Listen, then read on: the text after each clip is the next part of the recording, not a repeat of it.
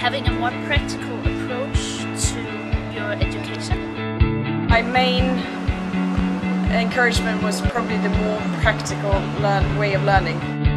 I think it has made me realize how entrepreneurship can differ from country to country, and especially the understanding of what entrepreneurship is. To a small village to see where Rohit get his supplies from with all these recycled products, and it was just so amazing to see these people and their passion for working there.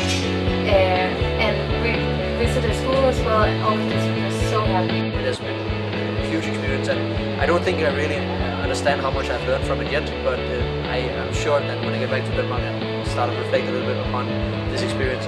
I would just give the advice that if you're interested in working hard and applying yourself and getting practical knowledge and being exposed to experiences that you might not otherwise have the opportunity, then you should apply, and to not be afraid to take risks.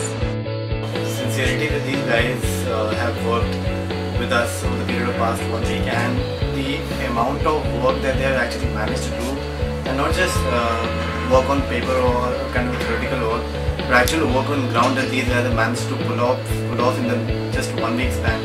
I think has been one of the biggest incredible achievement. I'm gonna miss the food. I mean, I have tasted a lot of Indian food, but I don't remember the names. We are studying international business, and this is probably the best experience we can get for the program we are taking. You're so friendly, and I really want to come back again.